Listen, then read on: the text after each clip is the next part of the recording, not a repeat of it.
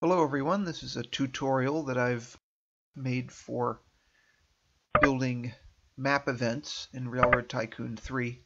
Actually, the focus of this is on buying territory rights because the built-in version of the editor, I don't know about the map builder, which I've not been able to find, but the built-in editor has a bug or two in how this is implemented. So anyway, here are the territories we're looking at in the northeastern U.S. and a so-called zombie USA map. I'll probably never finish this map, but I'm doing this as a demonstration. So you can buy the rights for New Jersey in that territories menu for 10 million. And here are some other events in the events menu. All of these are under that second preferences menu over on the left of the screen in the editor, as you saw earlier. And this covers a lot of stuff. I mean, you can see the menu on the left there. So events are only one of these. Anyway, each event has a condition that triggers it and then an effect. The problem is it can only display one set of text, and it will be specifically assigned to a company, a player, or a territory, or potentially the whole game. And so there are some issues in cases where there is crossover, which there almost always is. So I've built a new event there. This will be a choice, of course, because we're buying a territory. We're buying the rights to a territory. I'm going to trigger it just by a date. So February of 2050, because this scenario is set in the future. Equals 2050-02. So there's our condition. There's our choice. And we write in Donald Trump the fourth wants to sell you the rights to New Jersey for a lower price of $100,000.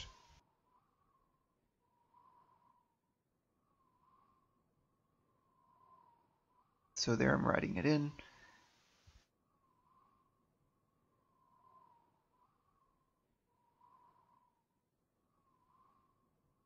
$100,000, and then, you know, some kind of yes answer.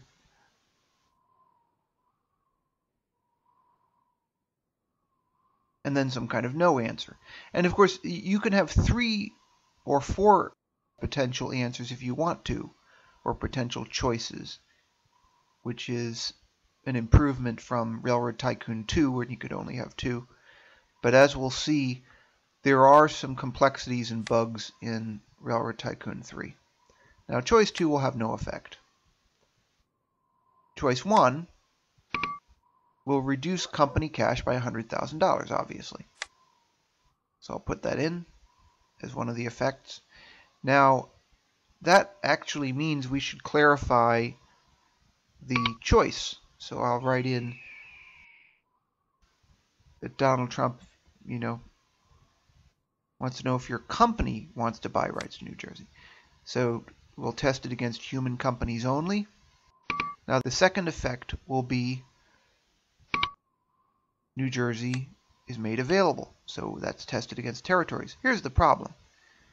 All of these are tested against the same thing, and you can't do them simultaneously. We get this message if we run event validation. So what's the solution? The solution is actually a workaround that the developers built in, where you force it to test against companies, players, or territories. In this case, we'll force it to test against territories and companies. Now, you still have to tell it what you want, though, manually.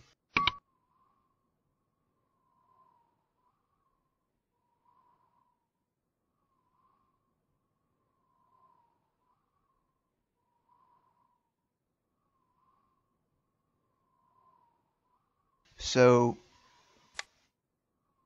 we test against the player's company and New Jersey. You have to do the same thing for the effect. Now this will be a one-time only event because it's only for February 2050. So you have the option of both when you use the force feature. And we'll apply the effects only once just to make sure it's not duplicated. Like we don't pay 200,000 or something like that. So we exit. Now you always have to remember to save, because when you leave that sub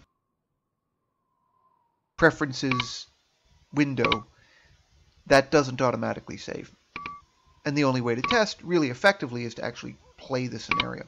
This scenario, of course, is unfinished, but we can test that feature of it because it's only in the second month of the scenario.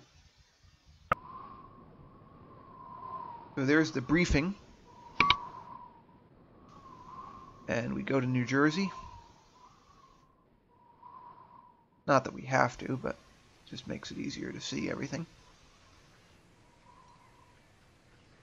Now this affects a company, so we have to start a company even though we're not going to build any track for this test. So we start the company.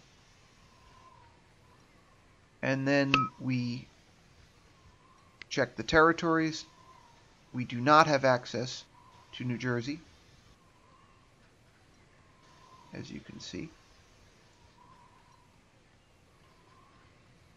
So we speed up the game. And there's Donald Trump, or Donald Trump the Fourth. And we say yes, and we have access to New Jersey. Now, I don't know how old Donald Trump the Fourth would be in 2050, but Donald Trump the Third would be older and would probably have the actual money in the family. And it would probably be angry at his son for not demanding more money. So we're going to add a newspaper article talking about the family spat. So for this we use a company variable. This is in line with the Railroad Tycoon 2 setup. I'm going to make it for a limited time, only 1 month, so that that variable is cleared after this event so that we can reuse it.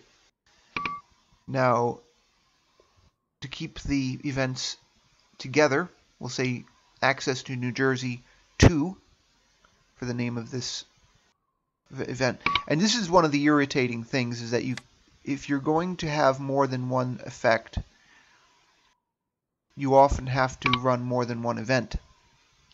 Now there's a little automated feature. Notice I put in open brackets and it gave me the option of putting in the company name automatically in the newspaper headline. That way you don't have to know the code of the game by heart. You can open brackets and see what's available.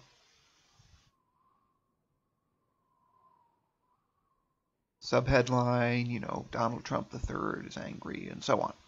Now, also, we will check the condition at the end of the month instead of the beginning of the month to make sure that we don't run over that 1 month deadline.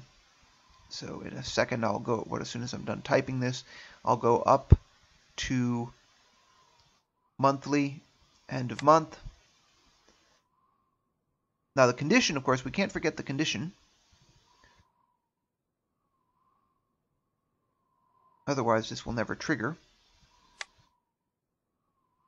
So we add the trigger condition, and the trigger condition is the company variable 1, which will be 1.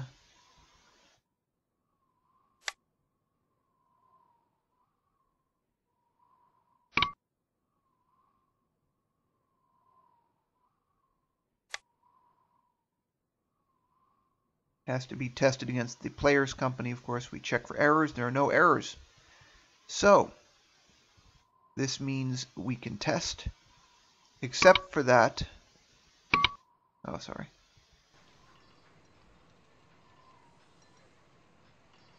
Effects. I forgot to mention effects, but there are no effects.